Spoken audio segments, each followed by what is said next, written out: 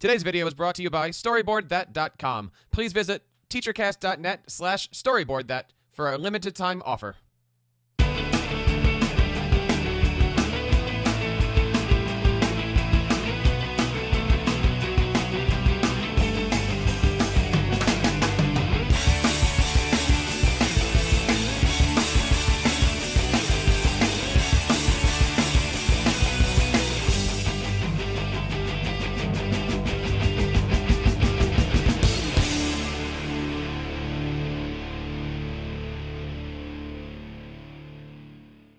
Hello, everybody, and welcome to TeacherCast podcast number 108. Today, we are talking all about online education, specifically high school online education. Thank you so much for joining us. I have a few great guests today. Today, we're actually on the show going to be talking to Will Lenssen from the Canadian Online High School. But before we get to that interview, I want to talk to you about some of the great stuff that's going on. And to do so, I brought with me my friend and my co-host from the Tech Educator podcast, Sam Patterson. Sam, how have you been, man? I'm doing great, Jeff. Enjoying the first few weeks of school here at the beginning of the year and really excited about all of the great stuff that we're getting going in my brick and mortar class, while at the same time I've been taking classes to become a certified online instructor, so I can't wait to hear about the challenges and opportunities in online high school. Definitely stick around if you're out there watching or listening. We have a great interview here all about the online high school stuff. But Sam, I wanted to get back. You know, the summer's over. You had some great experience this week, and a lot of that stuff has to do with WACA. How is WACA, and what are some of those things that you're doing this year with WACA? I saw some great video. You were working with him on first and second graders, right? Definitely. I continue to have fun with Waka. He's a great puppet. He's always willing to help me out. And he's really useful 2 times per each class. Right at the beginning, I'll use him to make an into video, and I posted a couple of those this week where Waka's introducing the concept we're doing. He's helping kids remember how we treat an iPad carefully. And then towards the end of class, as I want to bring their attention back from whatever they've been doing, whatever they've been learning, I've found that, you know, I can ask them to be quiet and pay attention to me as nicely as possible, but as soon as that puppet goes up in the air, their eyes are locked on him. They're waiting to hear what that puppet has to say. They certainly are magical little things, aren't they? The kids are the puppets. The puppets. Oh, yes, definitely. And puppets are magic. And, you know, occasionally we get information from our viewers that says, I want to learn about puppetry.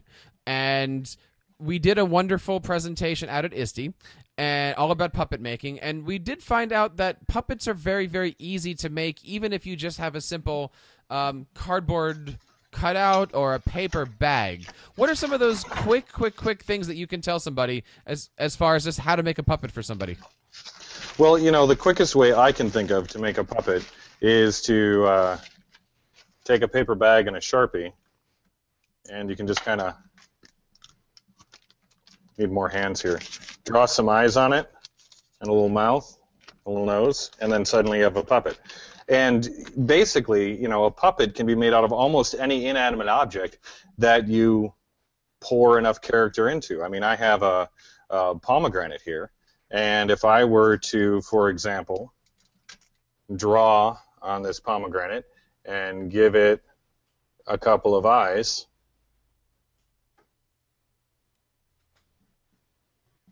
you know, that can actually start to look like something. And then if I give it a mouth, you know, that could really start to look something. And if I really wanted to do something, I could even maybe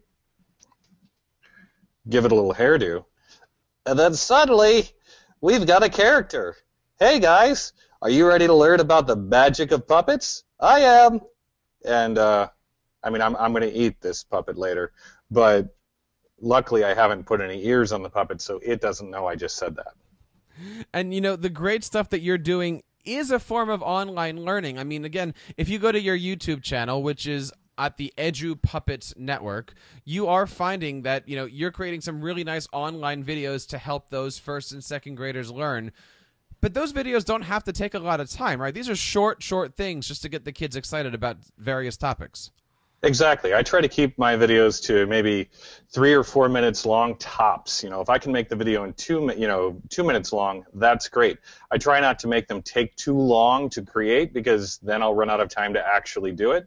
If all of my tech pieces are working right, I can use my iPad to make a green screen video with a couple of puppets in about 15 minutes, and that's a 3 or 4 minute long video.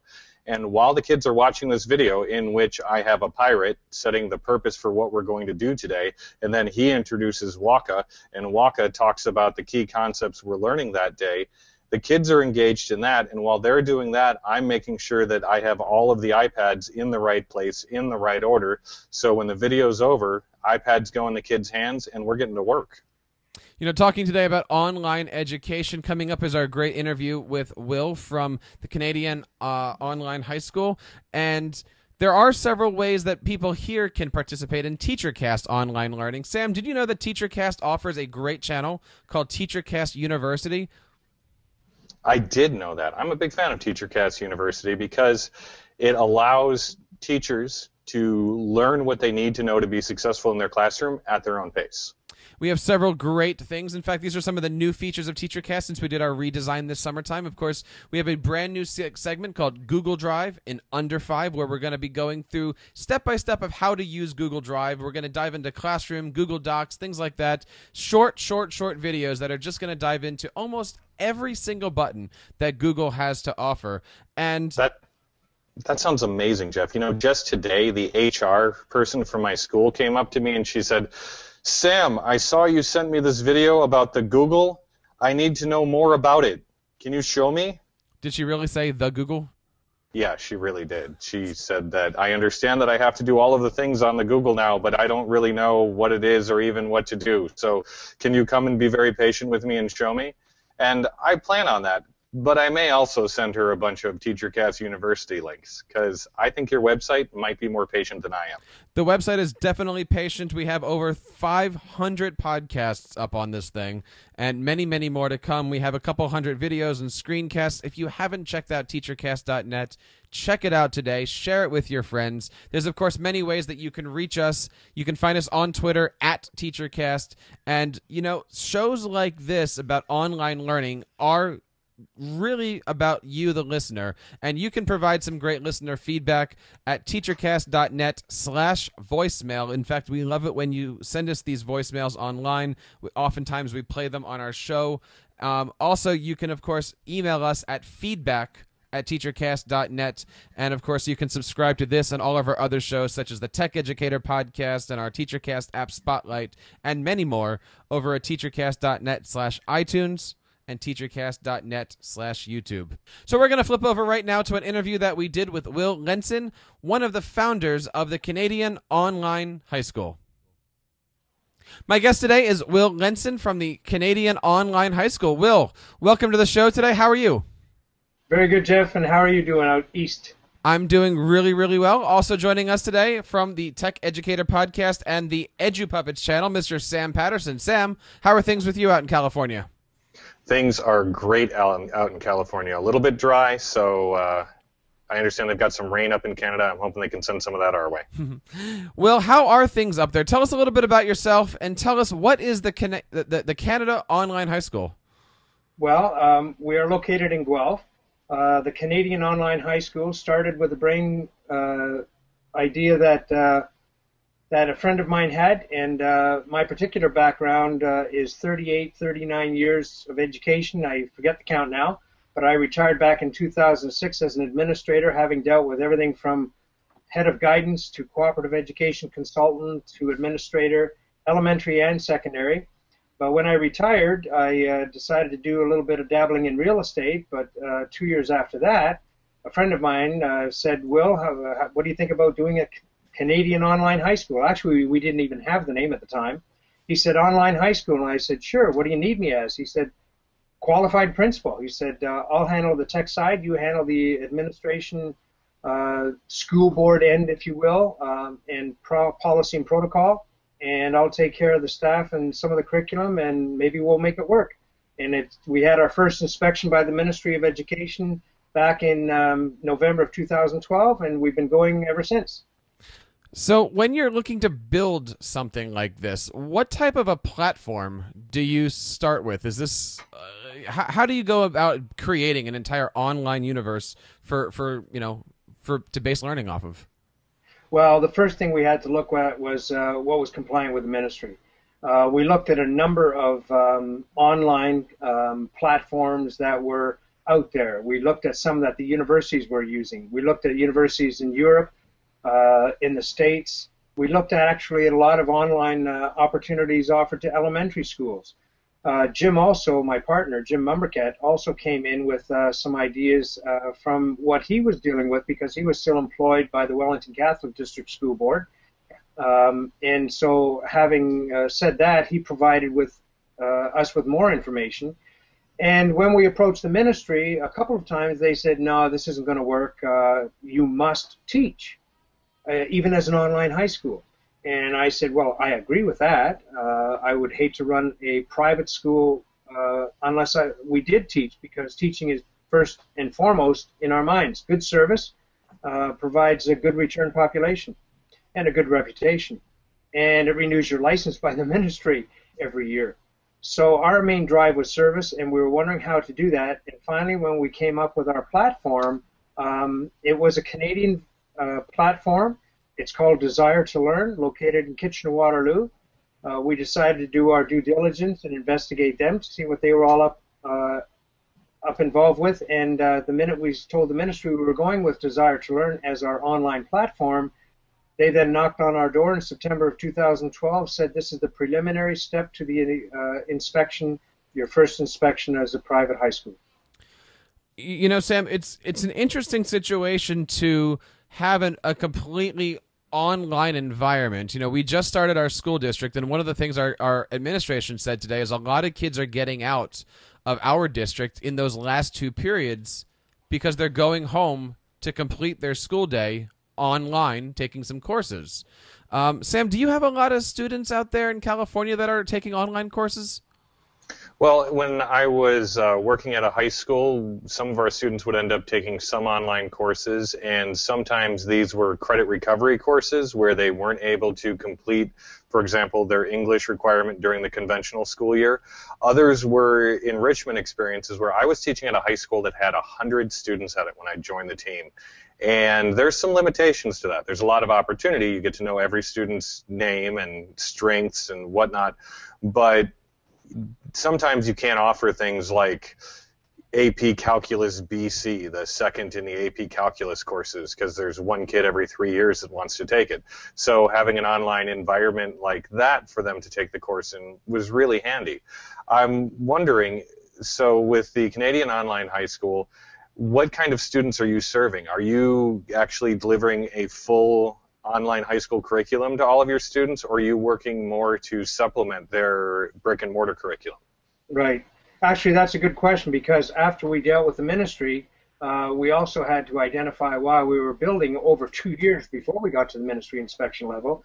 We started looking at our marketing, our audience, and I had to do my due diligence as an administrator by going to the ministry and finding out whether or not they would even allow us to have students far and wide. And when I say far and wide, I'm talking about internationally. We knew of a number of case studies in other provinces as well as Ontario that had international students. And so we wanted to make sure that we were able to serve them, and how we were going to serve them, whether or not there was added charge, how we could use referral agencies to get to them. So first of all, to make the question that you're asking a lot more simpler, number one, our first audience was Ontario high school students, those that were disenfranchised, bullied. As much as the school board may say there's anti-bullying, because I wrote the anti-bullying policy for the Wellington Catholic and assisted the Wellington Public at the time in their cooperative education program in trying to get a lot of those students that were bullied into the work experience where they were experiencing less of that. So that was our first target, is to identify the disenfranchised. It might have been a young lady who was pregnant. It might have been a small school that maybe had only one physics course in one semester, and if a student had a major conflict with another requirement for university, then that student, in fact, could go to an online school and say, okay, I'm going to miss my one credit, I'm going to take the other, and I can take an online high school at my leisure. So we cater to that audience. We also cater to the student athlete. We have a lot of OHL hockey players. In fact, I was the educational coordinator for the Guelph Storm, and it was a major concern to try and get students who may have come from Ottawa to Guelph and then being traded to Windsor to maintain their academic integrity. And we did that by setting up guidance coordinators. But with an online school, there is no need for that, because the online school can offer wherever the student is traded, and there's no break in their teacher, there's no break in their time frame. There's wherever they have access to the internet, they can study, and they can be taught from wherever they are. So bottom line is, I approached the Ontario Hockey League, David Branch, and his educational consultant, and the Guelph Storm, Mike Kelly, who was instrumental when I was the Guelph Storm coordinator about 10 years ago. And these people here were all for it, because they're saying, boy, without all these time and space and building restrictions, we now have an opportunity to offer a very viable, ministry-authorized high school program for our students. And in fact, Liz Sandals, who's the Minister of Education up here, I've known her for about 30 years, and she and I had a major meeting for about an hour. Prior to her becoming Minister of Education, she loved the idea and encouraged me to approach both the Upper Grand District School Board here in Guelph as well as the Wellington Catholic.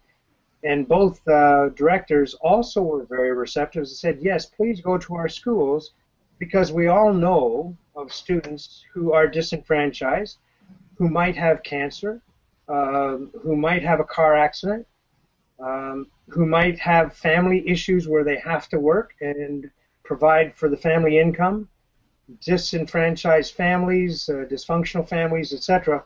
And they said, we all know of students in our brick and mortar schools that have those needs and don't attend the brick and mortar for that reason. I had an autistic child, I think it was, no, not autistic. He had certain phobias. And the mother couldn't get him out of the house because when she dragged him out, he dragged the bed with her, and she could not get the bed out of the front door. So we had to send packages of paper with his brother to him at his home. He did the work, he came back. He was outstanding, but he couldn't stand being out in society. He had a phobia of crowds, and school was that crowded phobia. But he went on through the paperwork and the paper trail to try and finish off his diploma. But you can imagine what an online school would then add to his opportunities. And so definitely, that category, that's who you were targeting first. And that's really, really good that you brought that up, because, you know, at least in our situation here in our school, I think of online, you know, as Sam said, I want to supplement, or I want to take these online courses as like the summer school to get ahead, or to further things. We do often not think about online education as, like you said, in those cases where the kid might not be able to get out of the house or might have difficulties doing things. You know, I've seen in working in private schools that oftentimes private schools that are small can be very flexible with students who have unique time demands, just like the students you're describing, Will. And it seems like your project would really make a good education accessible to a wide number of students. One of the things that when I'm talking to other teachers about online education, the question often comes up is, what about school community? So could you talk a little bit about the tools that you use to build a sense of community in an online high school? Okay, now just to address that matter, we are this year, as of November 2014, only 2 years old. So we're an infant compared to being a school, being around for a while. Secondly, a lot of our students are in classes in singles, doubles, triplets, but we are offering a program to a Ukrainian school and to a Quebec school, as well as to a school in India, where all of the students will be enrolled in what we call synchronous learning. It's all synchronized. That means that the teacher may not necessarily be there with the students at the same time because the teacher's sleeping while the students are working. The students are together. So our attempt in the near future is to build that collegiality, to build that comfort level, to build that community. We were kidding around actually at one time when certain custodians heard in our brick and mortar Wellington Catholic in the Upper Grand that we were running this, and one custodian said, "Can I be your janitor of your school out there in the Matrix?" And everybody's seen the movie The Matrix. So we kidded around. We says, "Yeah, we're going to have an online football team and basketball team." But to make it a little more serious, in answer to your question, we're building community mainly through our classroom teachers. We are looking for teachers that don't look at teaching as a job, but look at teaching as a vocation. And when there's a vocation there, the heart steps out as well as the head. And under those conditions, we've actually enabled a young lady to finish off her diploma because we were catering to her as an individual. Granted, she may not have received the full community experience of a brick and mortar setting, but with all due respect, once that computer goes off, she has her community. And if you notice in a brick and mortar school, a lot of the kids, although they will branch out to new friendships, they tend to gravitate to those that they know. So it's not like an online high school is denying them that opportunity. In fact, it might allow them to be closer to family because they're at home. It might be closer to community because they're not away from home at a private school in residence.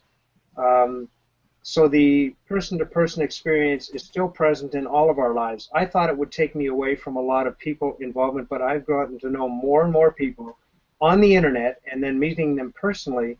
And some of them I have not met, and yet on the internet I know them as well as they were a next-door neighbor. So community is one of perception, but I do say that the personal touch is very powerful. We are not there to diminish that. We are there to offer an opportunity in the hope that they still have that community connection in their own home, in their own city, in their own province, etc. You know, when we're talking about community, it really is about building that sense of trust and relationship between teacher and student, so that way, you know, creativity can still be alive here. Could you talk to us about the type of educator that you look for when you are putting courses together with teachers? What makes a good online instructor? Well, that's an interesting question, too, because I did the majority of the interviews for the first 30 staff. We have approximately 45, getting close to 50 staff now. Jim Mummerkett's now handling that end of human resources. But in terms of interviewing the teacher, my first calling was to see whether or not it was a job or a vocation. Number two, to identify that as an independent contractor, they have to identify that starting small is okay, that to have one student is an entry level.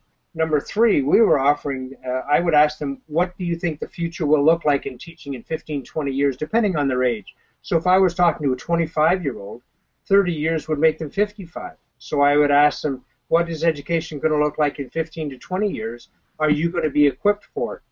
And a lot of them might even say, unfortunately, I'm not, because I haven't had a whole lot of experience. So then I would say, so as an independent contractor working with COHS, we can actually assist you in professional development. Are you ready for that? Are you caught up in a certain way of teaching with blinders on? Or are you open to creativity? Are you open to suggestion? Are you open to change? What do you see the changes coming? What do you see your personality being in an online setting? Are you able to communicate personally, as you and I are now, Jeff and Sam? Are we able to communicate personally using technology, or is technology considered to be a barrier and suddenly I freeze up and I don't want to talk because I'm concerned about whether or not I'm being personal enough? So the opportunities are there. What are we looking for? We're looking for a teacher who is creative. We are looking for a teacher who has creativity in the manner in which they develop lesson plans. Textbooks are sometimes very restrictive because they are substance and material. A lot of teachers sometimes do not realize this, but they get caught up in that textbook groove, and the textbook becomes their Bible. As opposed to saying, the moment a textbook is released within a year, how many things have changed? How has the technology accelerated all the other resources that might be out there, including open resources? In fact, I saw on one online subscription that I read occasionally, and it's called EdTech, and they were talking about the number of online resources being increased. The availability of opportunity to the teacher is the question I'm asking of the teacher. Are you willing to do your own research, staying like a student, remaining a student while you are a teacher? Because we have to constantly learn. I've learned eons about online education, and so is Jim Mumbercat and my son Justin Lenssen, who's in charge of social media. And so us three, as the three, I guess, spearheading people of this Canadian online high school, along with our teachers, are finding out that every day is ongoing learning. So I'm looking for that in our teachers too. We're not looking for stagnancy. We're not looking for people who are caught up with issues and saying, where there's a wall, I have an impediment. My position is find a door, find a window, find the top, find the side, walk around, climb over. Let's look at alternatives. And online education allows for a lot of creativity. If you look at the Ministry of Education documents, it is amazing as to how you can meet the expectations or objectives of those course outlines using various sources. The only thing is, I also ask of our teacher is, not the only thing, but I also ask of our teacher credibility and integrity. We must make sure that we cite resources that we gather information from to offer our students, and we insist that our students do the same thing, whether it's online, paper, or even a verbal conversation documented by date, by person, so that the resources can be properly identified. So we're looking for integrity, credibility in terms of resources, creativity in terms of looking at the curriculum and still meeting the ministry requirements. We're looking for a teacher who wants to be engaging with the student. They must teach, otherwise they don't belong. And last but not least, as a credible teacher, we're looking for teacher qualifications. First of all, we look for the Ontario College of Teacher Qualifications because it is an Ontario curriculum. Well, we've got a number of teachers, 3 or 4 that are non-OCT, Ontario College of Teacher graduates, but those people have made it their mandate to investigate what we do in the Ontario curriculum, and they've come to the forefront. So we have a lot of teachers that are in that capacity, and that's who we're looking for. The last but other one is they've got to be social media active. Because, in fact, they are independent contractors, they can actually advertise their course as their own product. And advertising their own product means that they can actually post in laundromats, schools, Facebook, Twitter, LinkedIn, YouTube, any one of their courses. Let's say a student doesn't even take their course and selects another course because they discovered Canadian Online High School because of that teacher's English course. Well, like a rock thrown in a pond, there's a ripple effect, and that ripple effect hits many shores. So if that student takes a math instead of the English that the English teacher would advertise, perhaps that student's friend would say, where can I get a course, or where are you taking this course online because I need a chemistry or I need an English?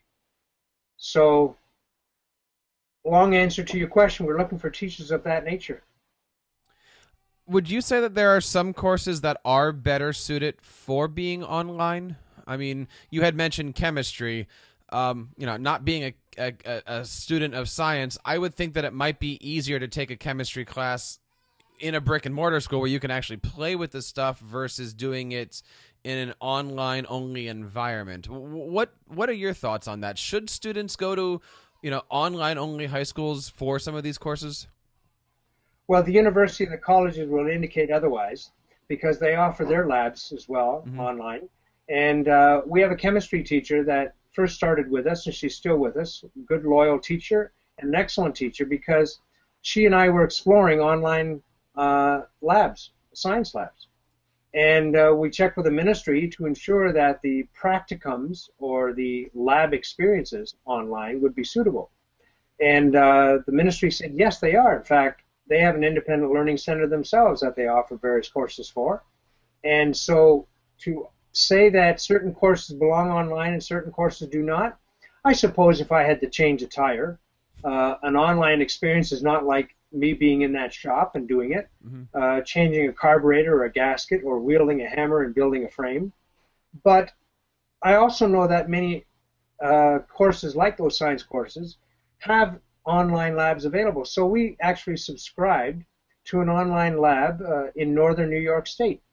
And it's student fee based, which is very small. For an entire years of service, I think the lab was charging the student $35.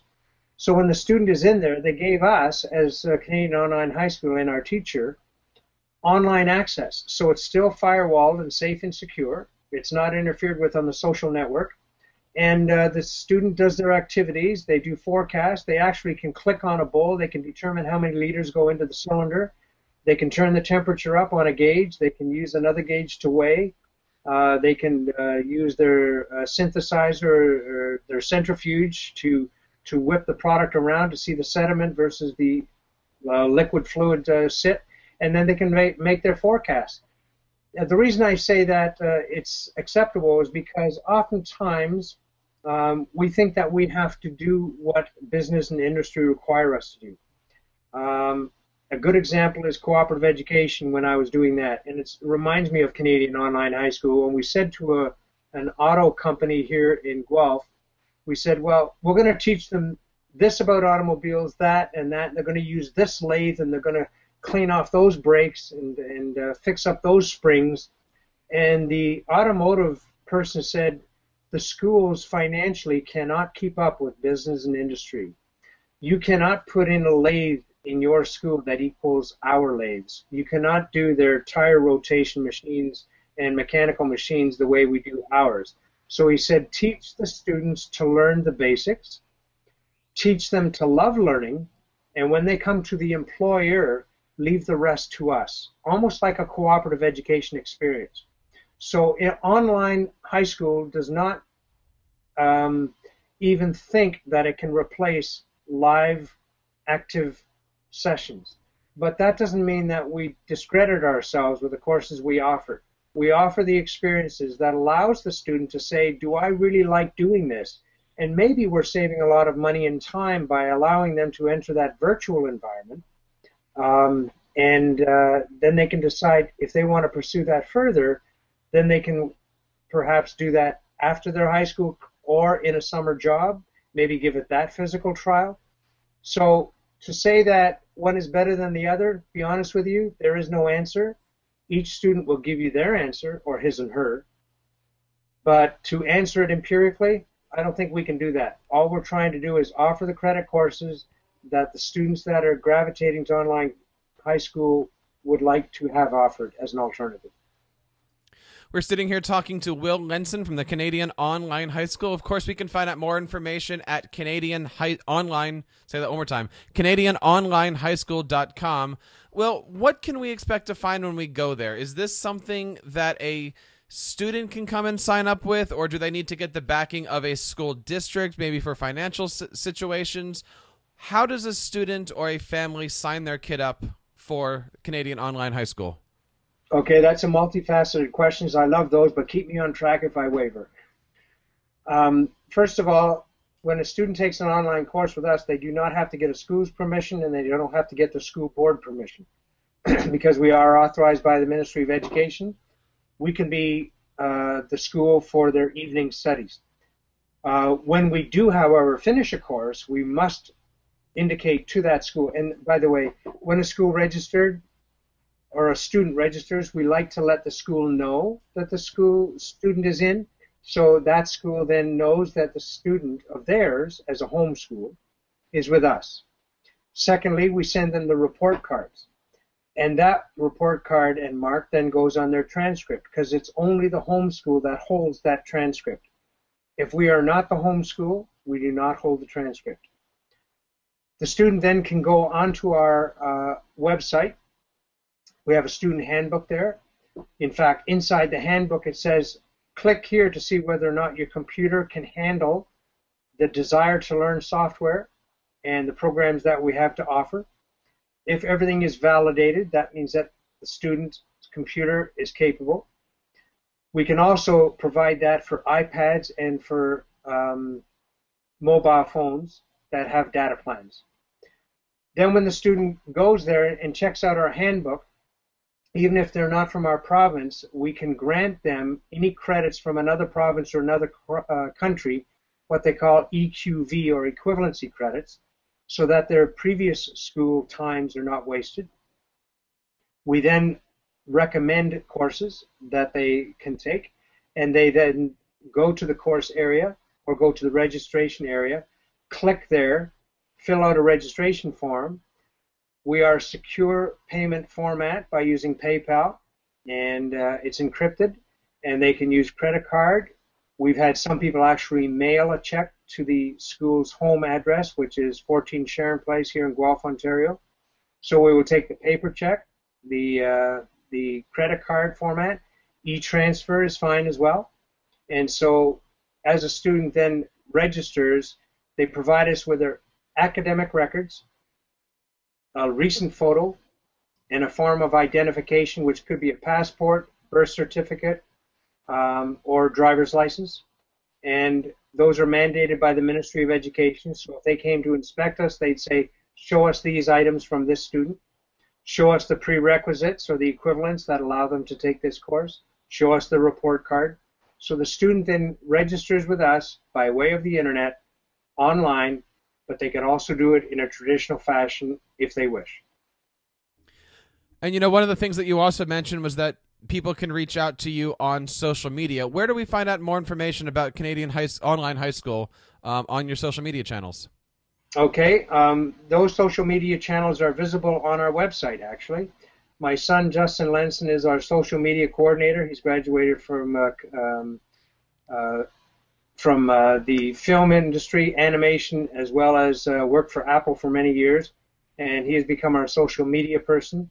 And so when you go onto our website and click onto any one of those social media icons, you'll get directly attached to our social media, which includes everything from Facebook to YouTube to Twitter, and those are the predominant ones, of course. And we have a number of others as well.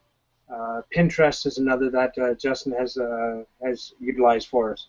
So those connections I do not have up here because we obviously like to divvy our responsibilities being a small crowd. So Justin has those on the website, and if you wish to connect with us that way, we can do so. We've connected with you, Jeff, on TeacherCast because we're very interested in communicating, sharing, learning, and seeing where the internet goes.